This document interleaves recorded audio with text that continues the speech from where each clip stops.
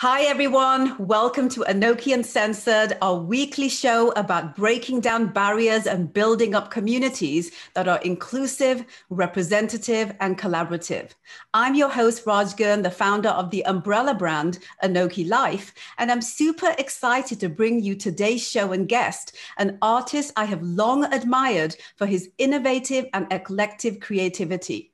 Described by Billboard magazine as a visionary composer and producer, Karsh Kale is a pioneer in the world of global fusion. He moves between his many roles as tabla player, DJ and remix artist, multi-instrumentalist, and film composer.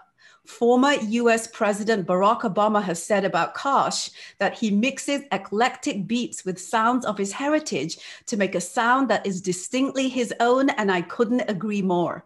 Please welcome to the show the incomparable Karsh Kale. Thank you so much for coming on. Thank you so much for having me.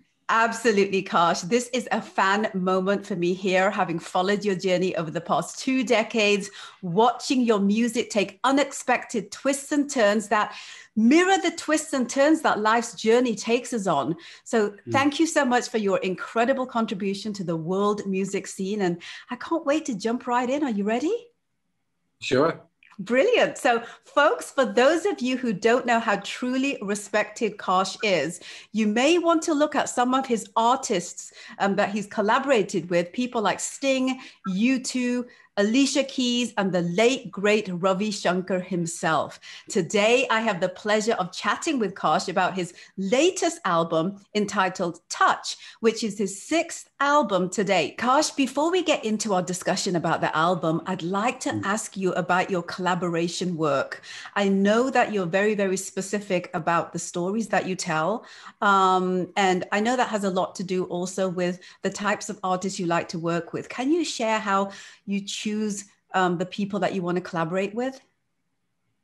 Well, I mean, when I make my own music, I tend to approach my tracks kind of as stories. So when I'm looking for collaborators, oftentimes they're characters within that story that I'm trying to tell. But I'm more intrigued by people who I think, like me, are kind of adventurers. A lot of the people that I oftentimes collaborate with more, people that I tour with, people that I record with more often, tend to be people that are a little bit more risk takers. I tend not to necessarily seek out collaborators who are fixed in a particular kind of strict genre or style. Does that have something to do with the way that you compose, Karsh? That some of it, is about, being mindful and intentful with, the artistry, but part of it is kind of the flow and where that takes you with while you're collaborating with the artist. Like, give us a bit of, thoughts behind how your process works when you are collaborating and, co-composing, I guess, on a certain degree with other artists and musicians. Mm-hmm. Well, I mean, what I like to do is like I said, I like to kind of take the statements that we make as musicians and turn them into characters within either a story or a landscape. So when I'm working with musicians who are coming from a very particular place, say I'm working with a classical singer who's singing a bandish or classical or a bhajan and it's something that in and of itself is a classical presentation. Then what I try and do is I try and find a completely different world for that to exist in, to kind of reinvent its meaning, to reinvent sometimes its mood, and to take it out of context. Not just the Indian classical, that's just the example, but all the things that I do in music, what I try and do is really try and find an alternate universe for something that's familiar.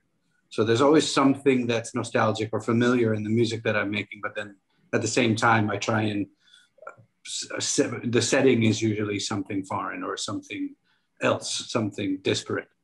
I mean, my first project that I had put together before my first album with 6 Degrees was called Classical Science Fiction from India. So it's definitely a lot of science fiction in the way that I approach making music. That's wonderful, Karsh. It's so futuristic and very indicative of creatives in general. They tend to kind of look outside of the box that, you know, the world has created to maybe look at an alternative, you know, way of looking at life and experiencing it. So let's talk a little bit about Touch. Folks, Touch is Karsh's 6th album and was produced during the lockdown last year, both in Brooklyn and Goa, and encompasses 5 songs which are very different from each other, which I'd like to now break down with a lot of help from Karsh himself. So Karsh, I want to ask you first, to create some context around the album, I want to start by asking you how you personally were affected by the lockdown that ultimately inspired you to compose this album. Can you share a bit about that? Yeah, well, I mean, when the lockdown began, I was traveling in between India and the States. And I was actually supposed to come to the States for about 3 weeks, following a bunch of shows that I had out in LA, Chicago, and New York, which all one by one got canceled upon arriving. And I was grounded for 6 months in New York. I mean, the silver lining of that was I got to spend some time with my daughter before she went off to college. But I didn't come back to India. I had a lot of shows canceled. I was grounded. I would like everyone was. And so I had to kind of start to figure out a new way of just expressing what I was going through. You know, I mean, more than anything, Touch, the album. I mean, and these first 5 songs is only the first half. There's a whole other half. There's another 5 songs coming in July, which will be Touch 2. But all of this music was created as a response to what I was going through, you know, kind of watching New York City really just kind of fall apart and, you know, fall to its knees. And at the same time, when the protests that were going on, the Black Lives Matter movement that was happening, and just how scary things got. New York at that time being the epicenter of the pandemic. And then coming to Goa, finally in August, and kind of experiencing a bit of a different side of the world with the same problem. But, you know, I mean, finding a completely different aesthetic inspiration, you know, finally kind of coming to go. I didn't know how long I was going to be here.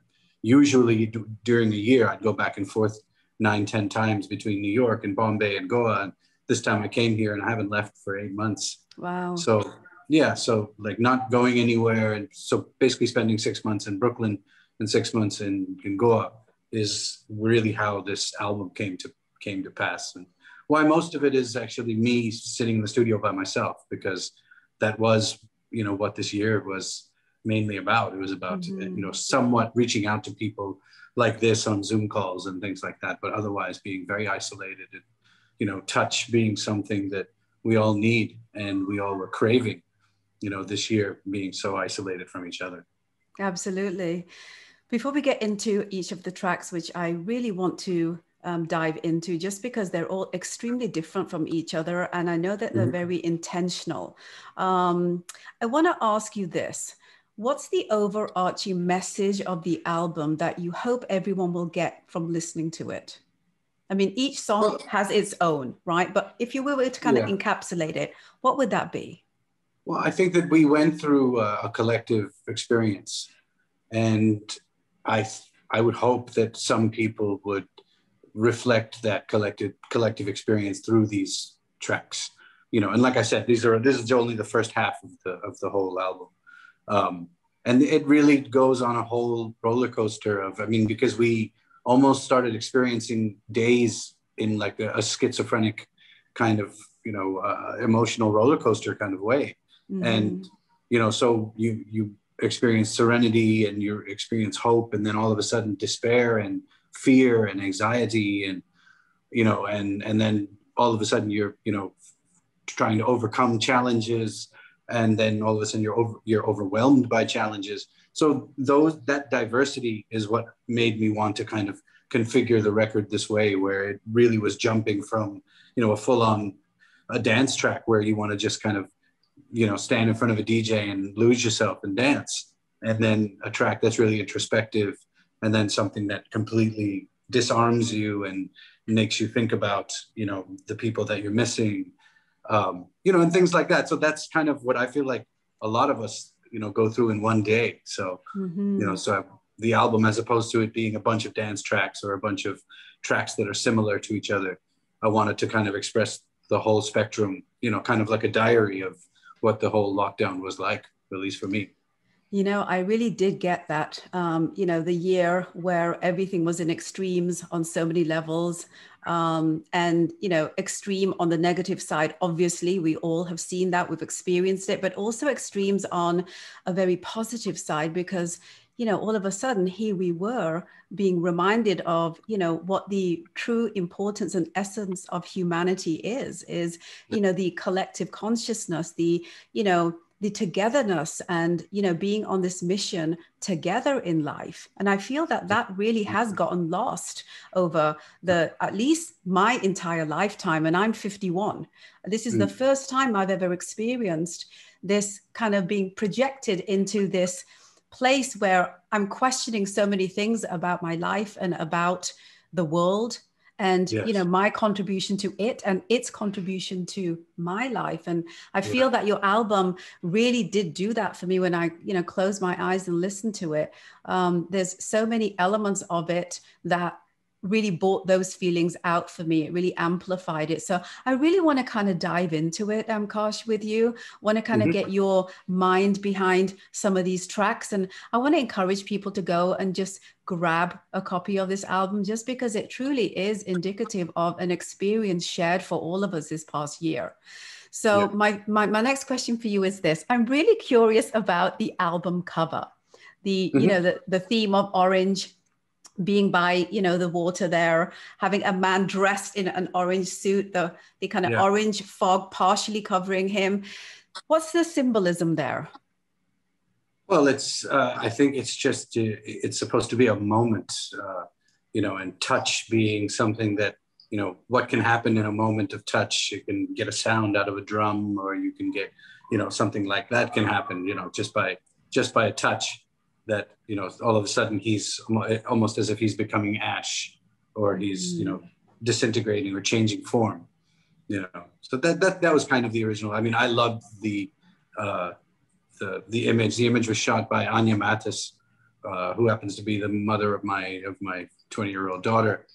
So that's wonderful. I'm a huge fan of her work. So, you know, I showed her the, you know, the album, and then she basically showed me some of the work that she had just been working on, and that was the one I chose for the cover. Well, you know, you're going to laugh when I tell you what I thought the symbolism was. I have to share it with you just because I want to give you a laugh. So you know how COVID is a flu, and the you know, and you know, the best way to combat flu is to just increase the defense mechanism, you know, overarchingly in your body. And vitamin C. Vitamin C is supposed to be kind of like the golden, you know, way of doing that. So I thought like the whole orange was kind of like vitamin C and healing, and I thought it was all about that. There definitely was an element of healing in that. I mean, I don't know if it was necessarily vitamin C, but.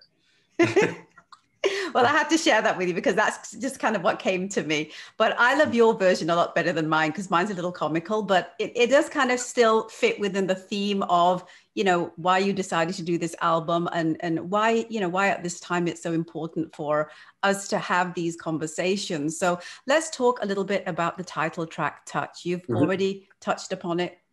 No pun intended.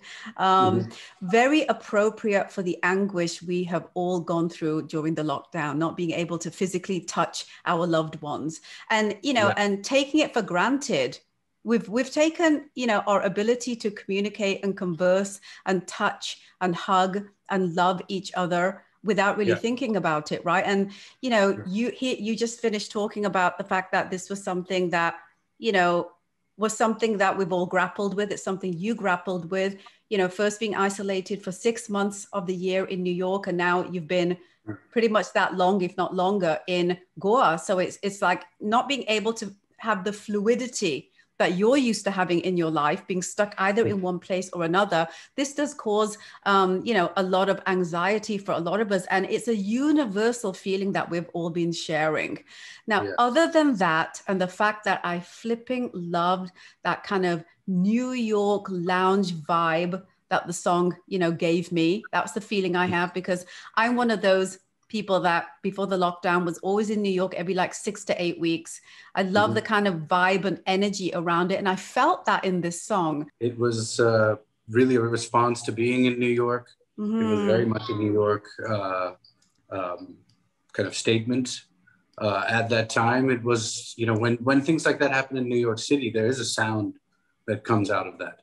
And, for me, that was kind of a fist in the air kind of moment where I felt like, at some point we'll dance. At some point we'll all dance together and we'll all put our fists in the air. And, we've been through this and we got through it and we got to the end and now we're dancing. So that was kind of, I wasn't sure if I was going to end the album with Touch or start it, but I felt like it made more sense to just kind of come out with that kind of attitude towards what's happening, as opposed to coming in, because the rest of the record goes in all different directions emotionally, so I wanted to start with a bit of a celebration, high-fiving everybody on our way in, And you totally get that vibe with that song. So let's talk a little bit about the second track on the album. It's called Refugee, and it's centered around the Black Lives Matter protest that went into overdrive last year, and rightfully so. Can you shed light on the composition here? Because like most of your tracks, it beautifully builds, but there's something very emotional about the way that you open the track. Can you shed light on that a little bit? Yeah,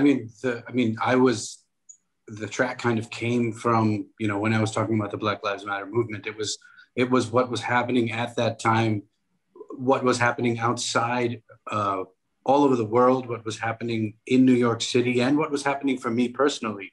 The fact that I was, I had 6-7 attempts of trying to fly out to come back to go up, which were all canceled one by one.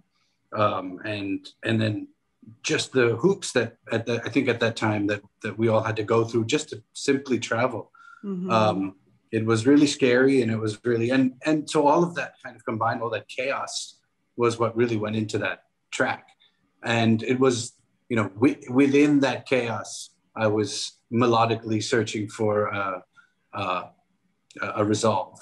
So that's kind of what, and Refugee was just a feeling. The feeling of being, all of a sudden everything, the floor under you, kind of being taken out and not knowing where you're going to land. I really did get a sense of that. The feeling that I got from the track also was, you slowly built into the song, and that for me was a moment to say, we have to, have a moment of silence to kind of sit with what this actually means, what happened here with the Black Lives Matter, movement. And then, it really builds, and it builds really fabulously. And my sense of that, because I'm very symbolic. Everything I look at, I look for symbolism. I look for a meaning in it. And so the two other thirds of the song for me were kind of like, people in protest, people walking, people, getting together around the world. And I just felt the energy of that from that part of the song. So I just wanted to share that with you. That's what I got out of when I listened to that song. That is how this kind of the story, the first thing you feel is a sense of almost tragedy and loss. And then all of a sudden it picks up because there's a movement, and then that movement starts to pick up pace. And then it comes to a height when both those sections come together, and kind of exist at the same moment. Absolutely. I'm glad I got that one right, at least, even though I didn't get the album cover right. So let me ask you about track 3. I have to say, it's hard to choose a favorite, but this is probably in the top 3 for me. Track 3 is called Lovers, and it features the fabulous Malini Awasthi. The lament of the pandemic-induced estrangement from our loved ones is such a haunting component of this track for me. Something so many of us are still going through, especially here in Canada, Karsh, where the lockdown is still going on. I mean, the rest of the world is opening, and we're still, suffering from this, this separation that I feel is so much of the angst of this song. Can you share a little bit about this song for everyone? Yeah, I mean, when I first started kind of working on this piece of music, it was absolutely about that feeling of longing and that feeling of absence and that separation that I was feeling from so many people, and so many loved ones. It just so happened that a few years earlier, I was in the studio with Malini Awasthi when we were working on a completely different piece of music. But while we were sound checking her microphone, she just sang some of these pieces, the Salvaria lines. And then I just had that sitting in a folder somewhere, and I hadn't opened it for 3 years. And while I was working on this piece, I remembered what she had sang. So I pulled it out and then just started taking parts of it and then just started composing around it. And so that was, it didn't really go any farther than that in terms of what the song was about. It was really, I knew while I was making it that millions and millions of people around the world are feeling this feeling right now. So that was the inspiration to make that piece of music. I love that. Well, we're getting close to the end of the 5 songs for part 1 of the Touch album. The second to last track on the album is called Fist of Fury, and probably my favorite track because it's signature Karsh and just makes me feel energized and wanting an all-night dance party, which we can't have right now. And probably if we were to have right now at my age, I'll probably, have an aneurysm or something, but it gives you that feeling. It gives you that feeling to just kind of want to have an all-night party. I want you to know that I've been pelotoning to that song. It just lifts me up. Now, this is a continuation of the Liquid Tabla series that you started 2 decades ago. What would you like people to know about this track other than it makes you want to get up and dance hard? Well, I mean, it's, I don't know, for me, and it is totally on a personal level, I've always found something analogous between these kind of tracks that I do, the tabla-driven electronic tracks, which are usually more dance-oriented, to my long-time affinity to Bruce Lee. So I've always made, so tracks like Supernova and Breathe Like Water, and of course, so Fist of Fury is the title of a Bruce Lee film as well. Yes. So there's definitely a little bit of my, childhood, fascination with Bruce Lee and kind of an ode to him, in these kind of tracks. But more than anything, almost on a weekly basis, I get messages from people who want to hear more of these kind of tabla tracks. Yes.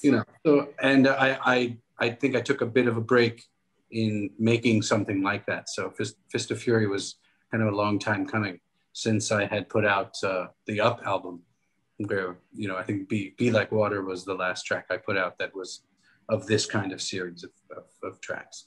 Absolutely. Well, it's signature Karsh. Like nobody does that better than you, Karsh. This is what we know you for, right? So I guess that's why it's my favorite song on the entire album. And that's hard because all the songs are very, very specific in the feelings that they evoke in people, and definitely how they invoked in me. So let's talk a little bit about the final track on the album. It's called Sunset Sketch, and there's an interesting story around how this song came into being.